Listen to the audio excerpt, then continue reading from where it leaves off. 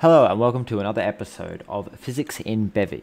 In this video, I'll be going over how to actually include Rapier into your Bevy application and go about spawning objects into the physics world so that you can interact with them and use the physics in your world. This video is probably going to be focused on things that you may not immediately consider to do, such as including optimizations and other cargo features that allow you to make sure that your physics plugin runs smoothly.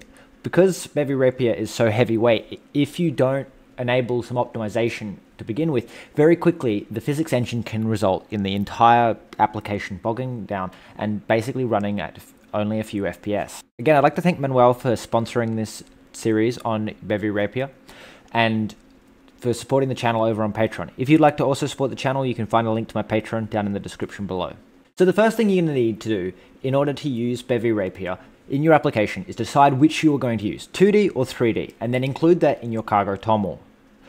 Bevy Rapier doesn't really make much of a distinction between 2D and 3D, except that some of the components change the types that they use in their declaration if you're using the 2D or the 3D version. You can learn more about this in my first video of the series, or the components companion video for that goes into detail about which components specifically change with the 2D and 3D version. Once you've included a version of Bevy Rapier into your application, you can also enable some additional features. These features include 2D and 3D rendering, which can be simplified to just debug rendering, and based on whether you're importing Bevy Rapier 2D or 3D, the correct Bevy Rapier version will be selected. SIMD Stable and SIMD Nightly, which will enable SIMD, which stands for Single Instruction Multiple Data Operations. The difference between the stable and the nightly is that the stable doesn't have very good cross compatibility, but doesn't require a nightly build of Rust, whereas the nightly version does, but has better cross compatibility since it has access to more newer Rust features that may not yet be in the released stable version. Parallel, which allows Bevy Rapier to parallelize the running of the physics engine in the background.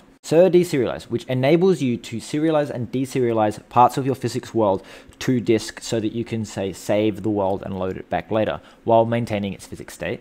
Enhanced determinism allows for certain things to be basically locked out so that it is more reliable cross-platform, that the same physics result will happen. Most platforms this is fine since they all should use the IEEE standard for floating point, but there are some situations where there are additional features that are required in order to make sure that the determinism is upheld to.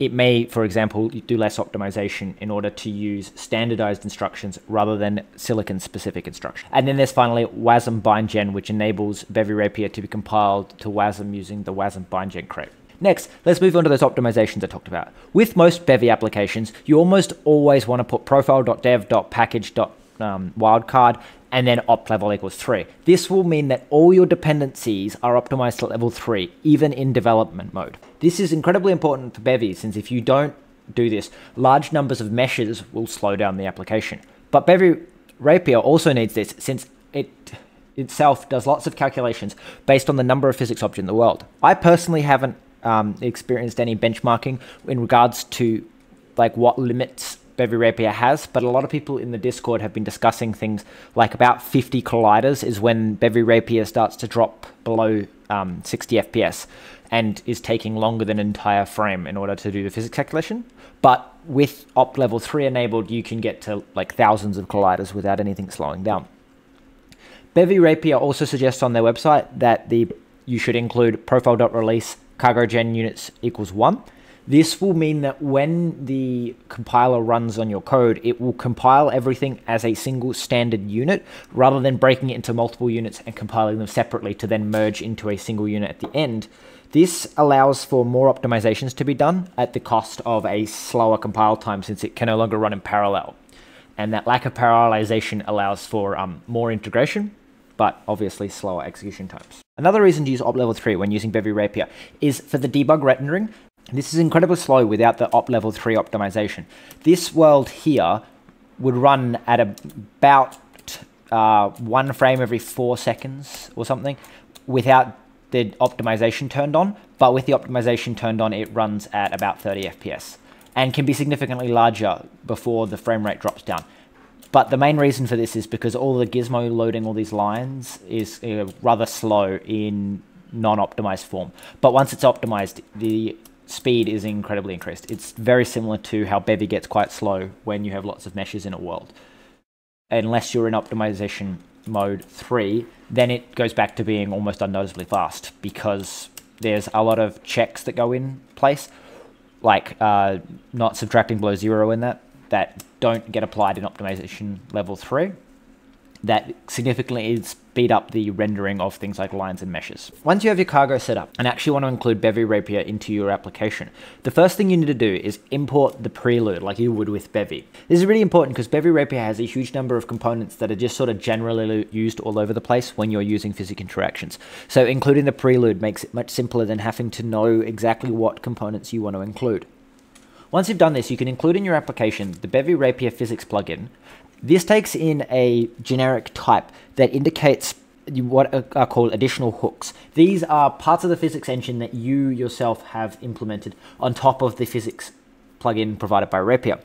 This allows for certain things like particular types of colliders to interact in certain ways. I believe this is where you would implement soft bodies if you wanted to use your own personal soft body implementation, since I don't believe Bevy Rapier includes a soft body implementation. There is a type in the prelude called no user data, but this just aliases to the unit type, since this just implies that you are not setting any data.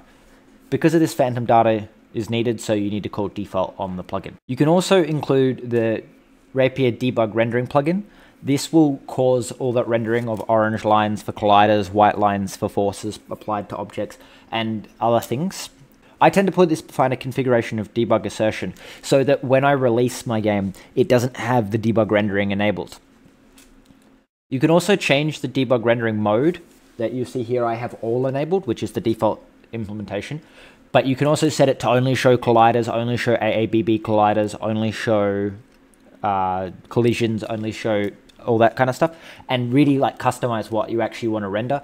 Originally, I was disabling the colliders themselves and only showing the ABB bounding boxes because the colliders themselves were rendering really slow until I turned on optimization level 3, which sped things back up. Finally, moving on to spawning the entities themselves. If you want to actually spawn the entities in the world, you spawn them like you would spawn any other entity.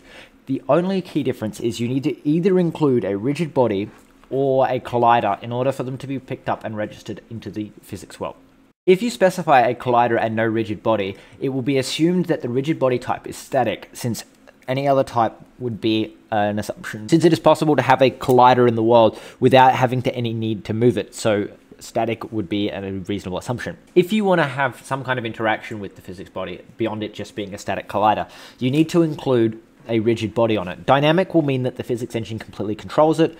Static means that it is just there as a read-only object that things can collide with, and the two forms of kinematic allow for you, the programmer, to move the object around using forces or it's moving its position, and then the correct forces would be calculated. Then you can just simply include the other types of components, such as like locking the axes in the rotation and restitution and friction, which I have set in these examples. A full list of all the components available in Bevy Rapier is listed in my previous video called Bevy Rapier Component. The next video in the series will be on raycasting. Raycasting is an important part of a physics engine that allows you to determine from the, say, the player's position or some kind of collider what it may collide with in a certain distance. This will go into details about how to cast rays, how to interpret the data that casted rays have, and other things such as like casting shapes, which is a more generic form. So instead of firing like a ray along the top and a ray along the bottom of an object to determine if that object would collide, you can cast a shape, and that will check in more detail whether the object would actually collide with anything.